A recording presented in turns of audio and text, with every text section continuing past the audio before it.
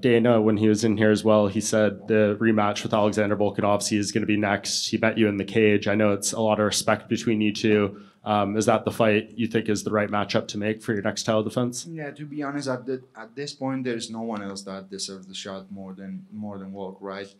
He's been a great champion. He's a legend in the featherweight division, so he deserves the shot without any doubt. So, but at the same time, it's that I'm gonna take a small break. So we'll see. We'll see how the things will going on in the featherweight division. Maybe he accepts a fight with some new contender and it doesn't play out like he is planning, and I'm gonna have to face someone else. I don't know.